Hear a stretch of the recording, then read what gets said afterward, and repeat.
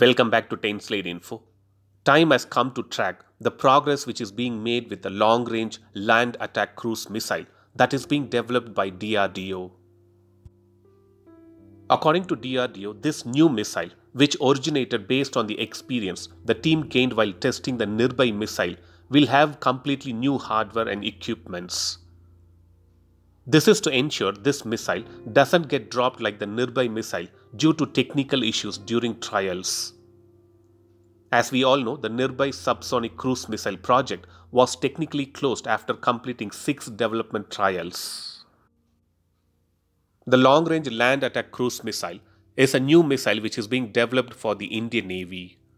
This missile has a range of 1000 kilometers and it can be launched using the Universal Vertical Launcher Module, which is being used for launching BrahMos supersonic cruise missile right now.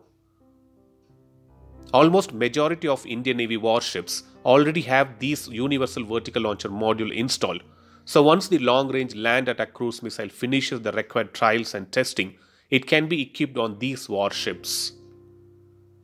A combination of both BrahMos supersonic cruise missile and the long-range land attack cruise missile will make the Indian Navy warships more powerful and more combat ready. So let's hope the planned long-range land attack cruise missile gets developed with the guidance and close monitoring of the Indian Navy at the earliest, and it finishes the required trials as planned. I will keep track of the progress made and will upload more videos for the same. Thanks for watching. Stay tuned to 10 Slate Info for more defense and aviation related updates. Thank you.